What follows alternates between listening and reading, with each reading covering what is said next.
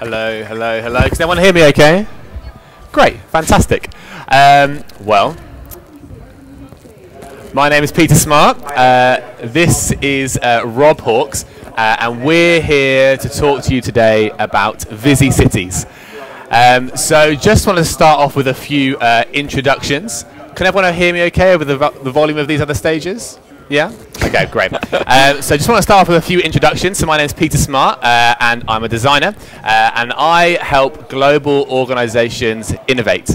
I have contributed to 2 books on design. I regularly write on user experience design and best practice, and have won some top industry awards. I also recently traveled 2,500 miles around Europe to try and solve 50 problems in 50 days using design. That's a project I get to speak about all over the world. And this is Rob. Thanks, Pete. Yeah, so my name's Rob. I'm a digital tinkerer, which basically means I play with new and interesting technologies. I'm a former technical evangelist at Mozilla, so I was sort of traveling the world talking to people about JavaScript and web technologies and games and things like that. Author of a couple of technical books on HTML5. And yeah, that's pretty much me in a nutshell. Brilliant. Okay, so we're here today to talk to you or introduce you to busy cities and equally the amazing technologies that are making it all possible, and hopefully inspire you guys to go away and actually have a look at some of these technologies. So we're going to start off with a brief kind of just brief introduction to the project and some of the technologies that we're using before moving on to some of the lessons that we've learned along the way, and that will hopefully benefit you guys as you start to look into these technologies. And then finally we'll kind of round up with what's next for the platform. So, by way of giving a project overview, and by a show of hands, who here has played Simcity or have ever heard of the game Simcity? Yeah? Isn't it amazing? Yeah, it's fantastic. So for those of you who haven't heard of SimCity, SimCity is a game that lets you build imaginary cities, and as the mayor of your city, you're able to see things in your city like transport and pollution and crime. And Rob and I were playing on SimCities a matter of months ago, and we just thought to ourselves, wow, wouldn't it be amazing if we could try and make this for real life? So that's where the project started. So from very, very humble beginnings, we are actually now talking to governments and organizations all over the world about how we can use what we've created to help them make better decisions and see their data in completely new ways. So Rob and I started building this in my front room back in March, and we were hacking and researching, and we discovered 2 amazing things. The first is that cities are absolutely awesome. About 60% of us in the world, 60% of the world's population live in cities. Cities are the world's centers for innovation, for commerce, for technology, and for culture. And they're built on incredibly beautiful, complex systems that we all take for granted every day. Things like sanitation, things like transport, things like electricity. And so the more we got to know cities, the more we were just absolutely amazed. And the fact is that as our population grows, more and more of us will actually start to live in cities. Therefore, understanding how we can better understand, manage, run, and build for these cities is fundamental to human advancement. The second thing we realized is that the web is full of amazing free data. So we are literally swimming in it. Here in the UK, we have massive organizations who are pumping out incredible sources of information. This data isn't just abstract data, it's actually incredibly useful, and it actually tells incredible stories about the world that we live in. So we have information accessible on things like the quality of our children's education, on pollution, on crime in our cities, on transport. So here in the UK, for example, we have things like police.uk. We also have OpenStreetMap, Ordnance Survey. We have census.gov. And that's just in the UK alone. The list just goes on and on. But around the world, every 2 days, we produce as much information, as much data as we as humans have done from 2003 backwards to the dawn of mankind.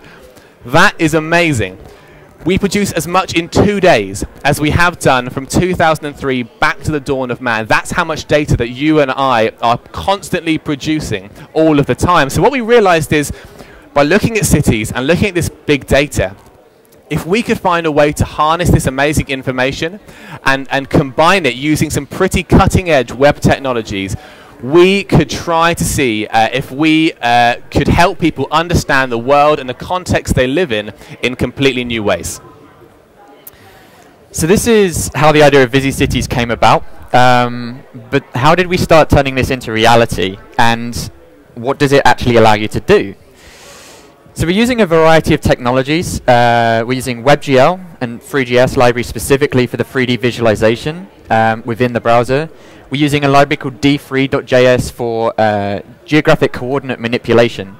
We're using the Web Audio API for 3D positional sound. So you can actually like zoom in on Big Ben and hear it chiming, but as you zoom out, it doesn't. We're using Node.js on the server for doing the data manipulation and real-time functionality. And we're using other geospatial technologies like PostGIS, GeoJSON for manipulating the data before we start visualizing it. And we started at a very, very basic level. Like originally this project was about experimenting with these technologies and trying to recreate something like Simcity using web technologies. So we originally started with just trying to put buildings in 3D. So we started with the coordinates of the corners of these buildings that we got from sources that I'll touch on in a moment. And we just started by plotting those dots out. And we were really, really excited when we saw this, even though it looks pretty weird. And very quickly we realized, okay, this is easier than we thought. So we joined up those dots and we made building outlines. And at this point, we were getting really, really excited. And it was at this point where we sort of realized, okay, this is genuinely possible. This is just in one evening. And then we extruded out those outlines into 3D. So we now had 3D buildings of a city, which is London in this example, created in WebGL using free open data that we put together in a few hours in one evening. And we thought this was really, really cool, but we didn't want to stop there. Like, this was just the beginning of what we wanted to do. So one of the things we use the platform for is to overlay live data. So this is an example using live tweets in London, and each of the blue sort of blocks is a tweet or a thought or a balloon that sort of floats out of wherever it happened within the city. Visualizing tweets in real time isn't a new thing. Visualizing tweets in real time in 3D and visualizing that in a way that doesn't seem like a gimmick is interesting. Creating that was pretty cool, and you can do that with any other real-time data as well. We also wanted to look at visualizing historic static data. So for example, this is population density taken from the last census. Taken from the Office for National Statistics. So with this we can experiment with things like using traditional visualization techniques like bar charts and choropleths, which are basically heat maps, and allowing you to see in 3D within the context of a city where are the hotspots, where do things need improving, and all that kind of stuff. We're also looking at using AI to create things like real-time traffic flow analysis, visualizing buses in real time, and just visualizing other transport information using data we already have, like road networks. Now, before I move on to the next thing, who here traveled today on the tube? Okay, pretty much everyone, which is good. So hopefully you'll like the next thing. We also recreated the London Underground in 3D. Not only that, we created it with real-time trains as well. Now, this is just one example of how we're visualizing large-scale citywide data in new and interesting ways. Like, this stuff just simply hasn't been done before. The data's existed, the technology has kind of existed, but for some reason people haven't been putting these things together and experimenting with what comes as a result of that. And it completely changes the way you look at the data and you look at the cities. I mean, we were incredibly impressed when we created this and the result that came from it. After the first month, we released our first development diaries, basically following up what we'd done so far, sharing our knowledge with other people. Within hours, we were #1 on Hacker News, and I think we were on there for an entire day. We had 26,000 views to that blog post. 3,500 people signed up to our newsletter just to hear more about what we're up to. We were completely blown away. Okay. We were. So hopefully that gives you a bit of an introduction into kind of where we've come from, a bit of a project overview. And now, alongside this, we also, what we're hoping to do here today is hopefully inspire you to actually go away and actually start to look at some of these technologies, because what you can do with them is absolutely amazing. They're incredibly powerful. We want to see more exciting projects bridging the gap between web technologies and the real world using big data, because fundamentally you can solve the world's big challenges doing exactly that. So to help, we thought we'd share 3 lessons on what we've learned over the last few months, and hopefully in order to help you as you go start looking and experimenting with these technologies. Cool. So, lesson number 1. Big data is a big pain. We learned that very quickly. We started out with buildings, as I was mentioning. It was the first thing we wanted to experiment with. It was the most interesting, and it was the most exciting challenge regarding data. Like, where is it? Can you get it for free? And how accurate is it?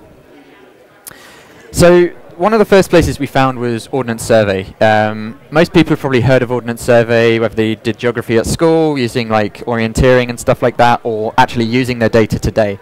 The good thing about Ordnance Survey is they give away a lot of their data for free. So we could get building outline data for the whole of the UK for free. However, it's slightly inaccurate. The building outlines are very basic. The O2 Arena is basically a splodge that doesn't look anything like the O2 Arena. Some of the building outlines are actually sliced. So in this example, you can see one little building that's actually cut into 4, because Ordnance Survey don't think about people using the actual outlines. They just think about visualizing it on their Ordnance Survey grid system. So they never actually expected people to use the data in this way, as in getting an entire building in one go. So we had to do a lot of post-processing work just to use this data. There was also no heights, so we actually had no idea how tall these buildings went, and that's kind of important when you're visualizing stuff in 3D.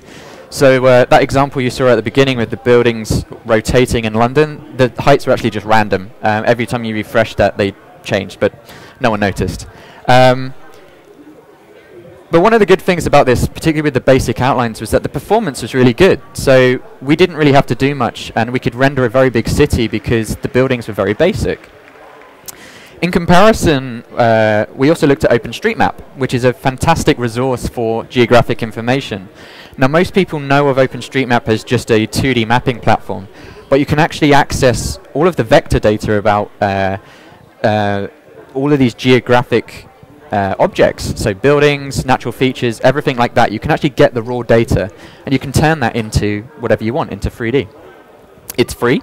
It's way more accurate than Ordnance Survey. The accuracy sort of varies, but it's definitely much more accurate. It's constantly updated and improved by a huge community of people.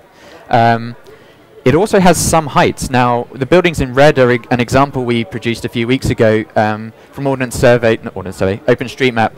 Red buildings are the ones that actually have accurate height data included in the data. The blue ones are buildings that have floor numbers, so the level of floors that it has, some sort of estimation of how tall a building is that we can then manually convert into a idea of how high it is. And everything else is either a best guess based on the type of the building, which you can get access to as well. The problem is that because of the detail, as you can see with the Houses of Parliament, there's a lot of performance problems that we have to overcome because you're rendering a lot more information, even though it looks better. which was a big problem for us. Now, roads, on the other hand, were slightly easier than buildings to gather.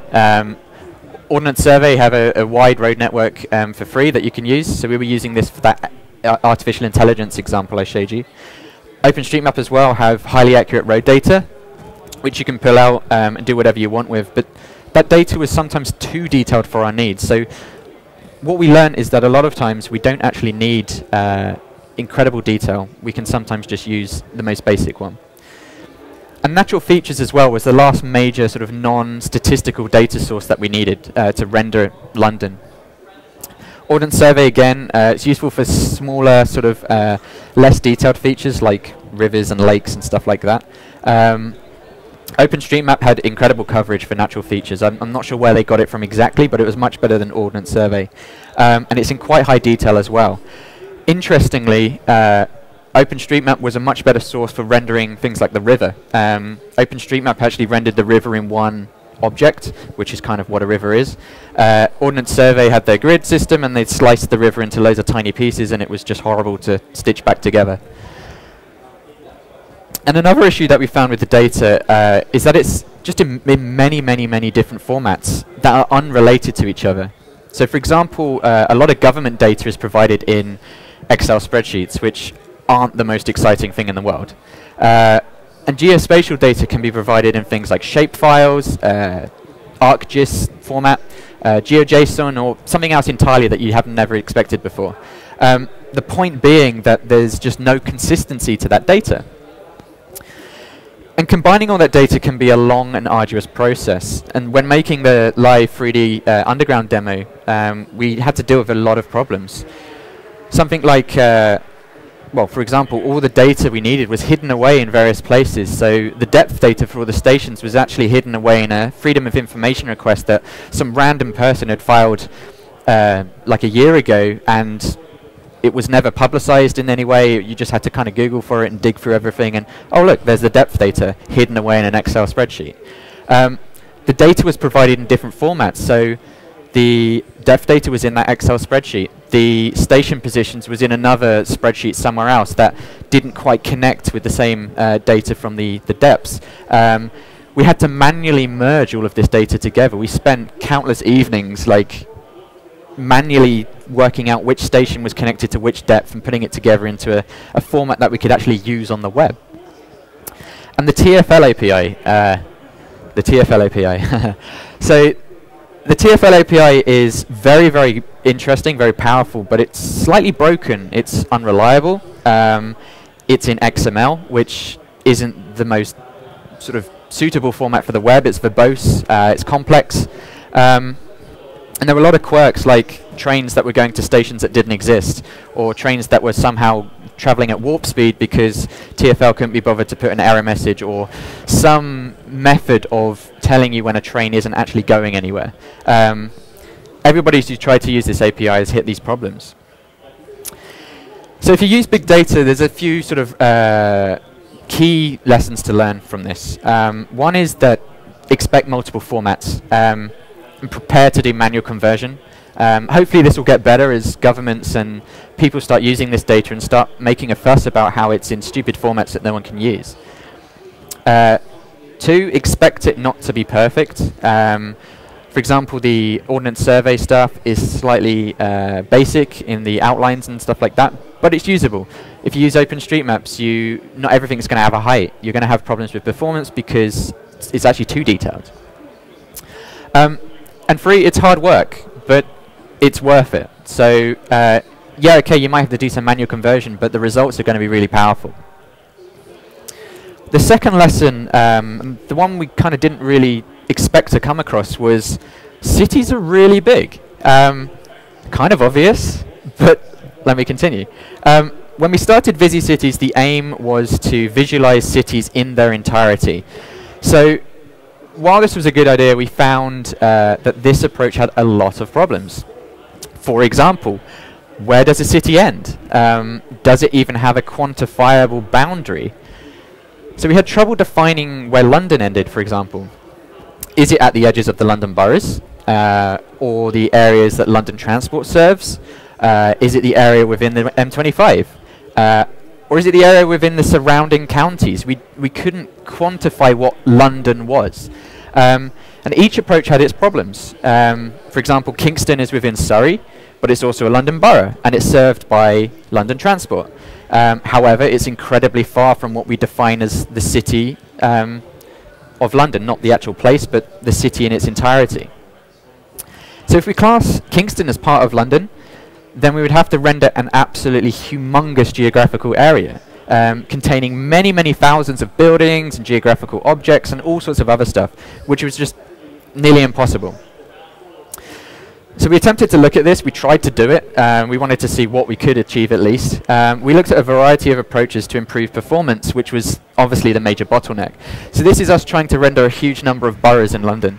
And we tried to batch the city into a grid system.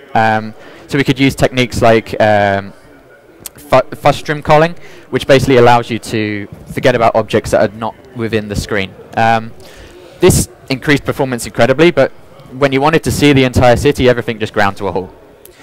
We also looked at using things like level of detail. So this is a technique to make faraway objects less accurate and make them easier to render. So in our case, this helped a lot because all the buildings really far away you didn't really want to see anyway, and they were quite sort of basic, and you're not going to be able to understand what's going on. So we just made them incredibly basic, like blocks basically. And this was a massive improvement on performance, but it still wasn't perfect because we were only visualizing part of London at this point. We weren't actually rendering the entire thing, or at least what we thought was the entire thing. So we did some creative thinking, and we came up with a much different approach, and that was to use a plinth.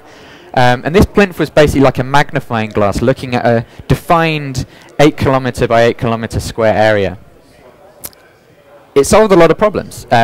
We didn't have to render the entire city in one go.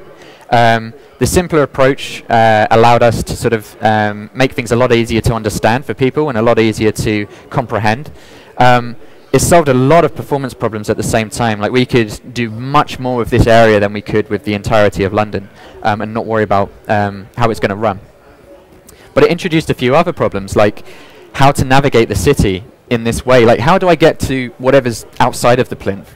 But these kind of problems were solvable with more creative thinking, which is kind of what Pete and I specialize in and why we started in this project in the first place.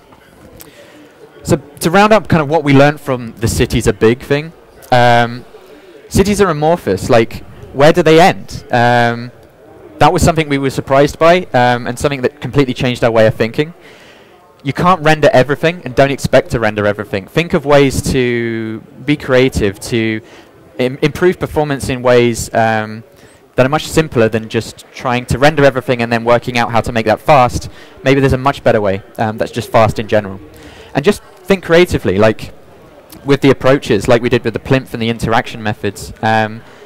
You'd be surprised at what you can come up with when you cast aside what other people are doing and think of a new way to create something.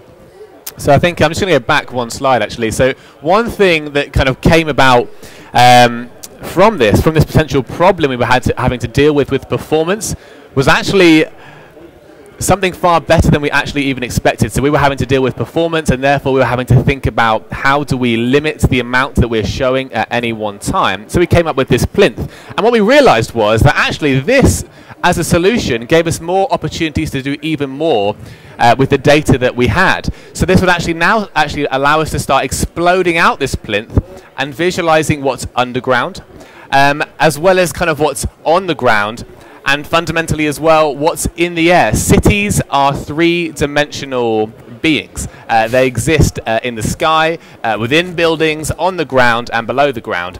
So kind of what could have been a potential problem actually resulted in something which is unlocking more solutions for us. So, on to the final lesson, and the final lesson is just distrust convention. So I'm a designer, and as designers, convention is brilliant. Convention is a shorthand that we can use in the products and services that we create that can allow the users we're designing for to better understand and therefore more quickly use what we have created for them. However, if we only only ever rely on convention in what we create.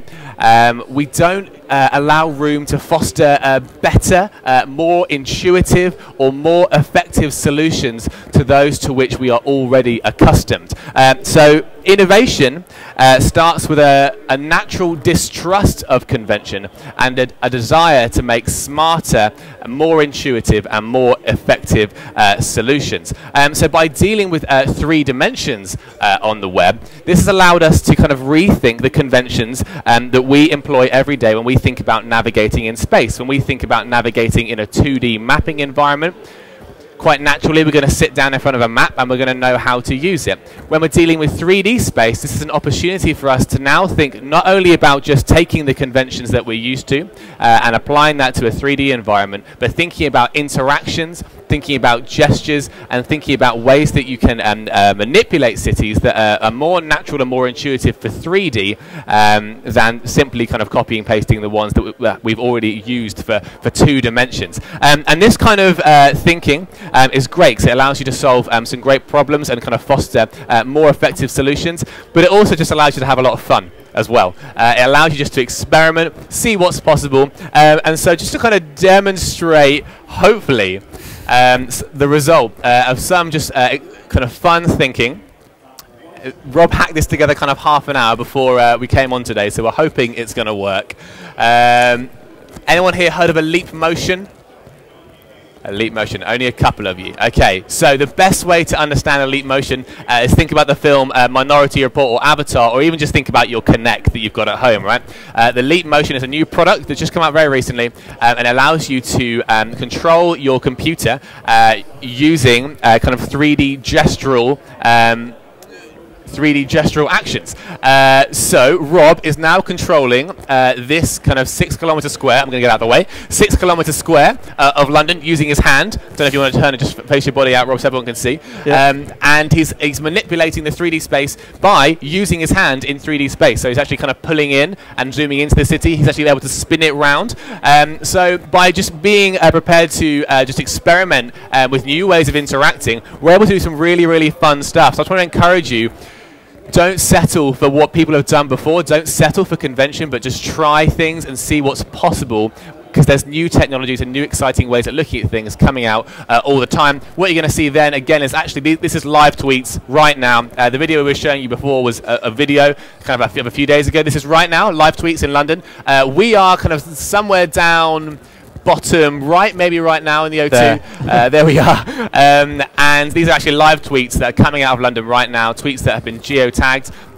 So these are just some of the fun, definitely not the most useful kind of uses for what we've created, but just some of the fun ones that allow you to start thinking, well, actually, what if we were to not just display, I don't know, tweets on a map as a pin? What if we were to have them like little balloons setting off up above the city? So the lesson here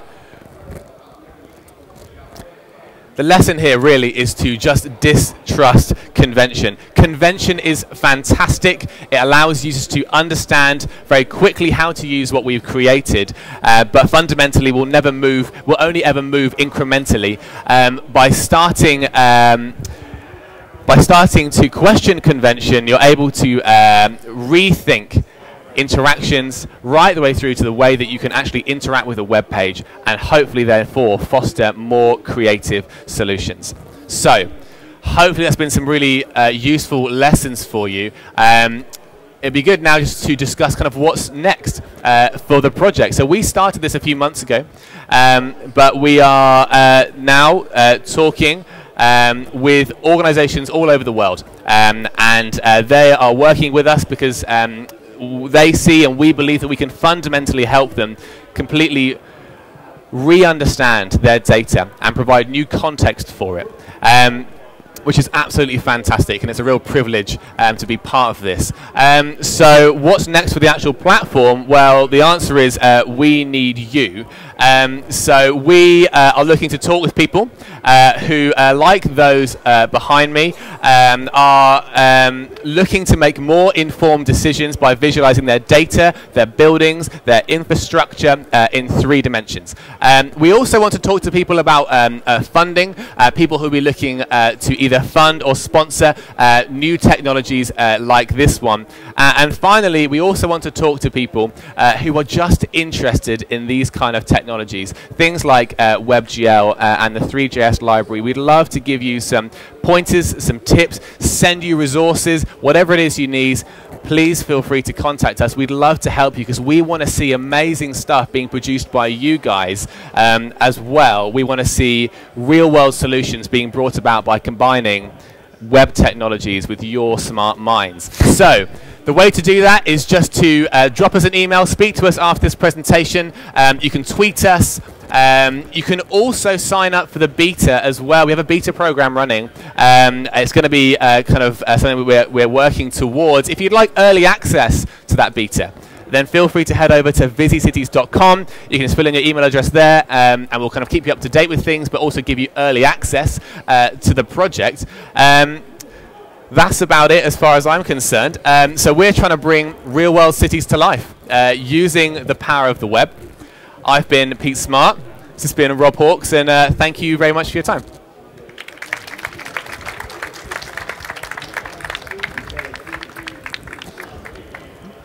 Yep. And we would love to open the floor up to any questions. Someone must have one. Super. If you have any questions, if you're too embarrassed to ask now, feel free to come and talk to us afterwards. We'd love to talk to you. All right. Thanks, guys.